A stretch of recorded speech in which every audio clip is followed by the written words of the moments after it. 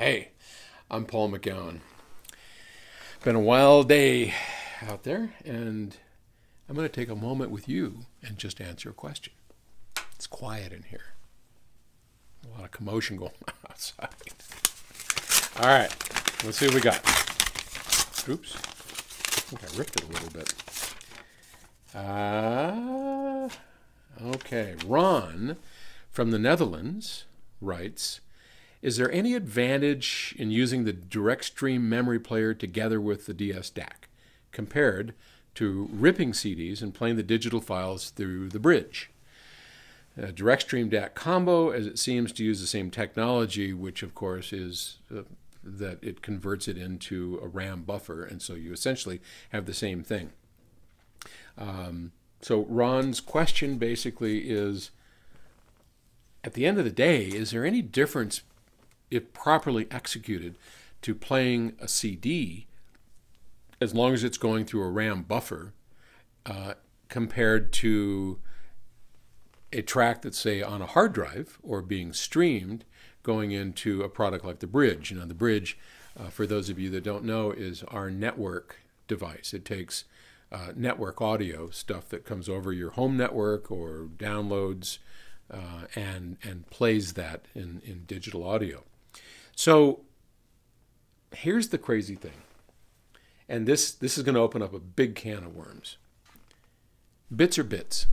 We know that. If you look at a digital data stream, it's going to be the same whether it was recorded on a hard drive or whether that hard drive was in Estonia and then transmitted over the internet 3 times around the world and winds up over on this hard drive compared to this hard drive where it started. The bits are going to be the same as long as you don't have any errors, and we typically don't. So whether you have something on your local computer or you're streaming it off the internet, it shouldn't make any difference, yet it does.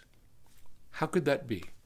Well, I don't have the space to talk a great deal about all the reasons, and there are a number of reasons.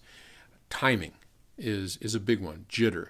The jitter that comes out of a hard drive, and jitter being the timing of the bits that come out, if you would, as they space in and out, and the noise that is created as we get these bits in perfect time coming through the system. So jitter is certainly a big factor, but there's far more than that going on. Let's imagine that the digital lens inside of our equipment, which some of you know about and some of you don't, is actually doing its job, right? So a digital lens suggests that you have a source. Let's say a CD, and this CD is, it's a laser and it's spinning. It's taking data off of an optical disc, and then it's going into a digital buffer. And let's say that buffer is a gigabyte. So it's just a buffer is a memory. Okay, we're going to stuff it in here. So all of this is coming in at varying speeds, and it's being stored into this buffer. So at the output of the buffer, if we use a fixed low jitter clock, which is the advantage of a buffer, right, as opposed to a simple FIFO, which just clocks what comes in, clocks it out later, right? A true digital lens is a fixed output clock, which is a means of, or a very slow moving output clock, and that enables the data to always come out at known low jitter rates. Okay, so let's imagine that that's working, and let's imagine that it's fed from a hard drive, and over here it's fed from a CD drive.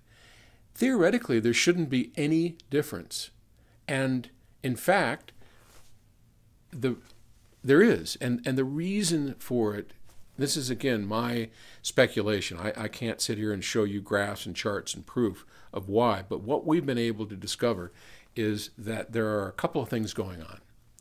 One is noise, and by noise I mean radiated and electrical noise that differs depending on what's happening. And these noises travel through the grounds, and they'll travel, actually as through the air if it's a radiated signal. So Ted Smith, our digital guru, pointed this out to us in the first place. And damn if he wasn't right.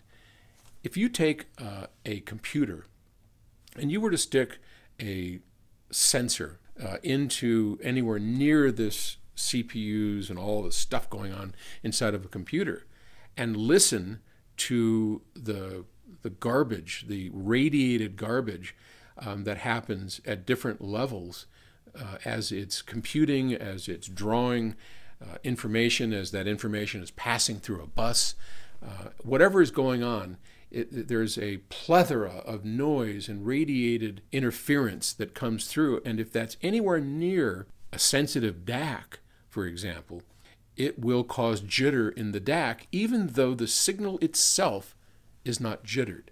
That's a long explanation and probably not a very thorough one, for which I apologize. But it'll give you an idea of where we're trying to go, and it'll also answer this question, which is from Ron, is there a difference? Yes. And our research and our engineering team are working hard with the ultimate goal of eventually making digital agnostic as to how it's stored or sent or recorded.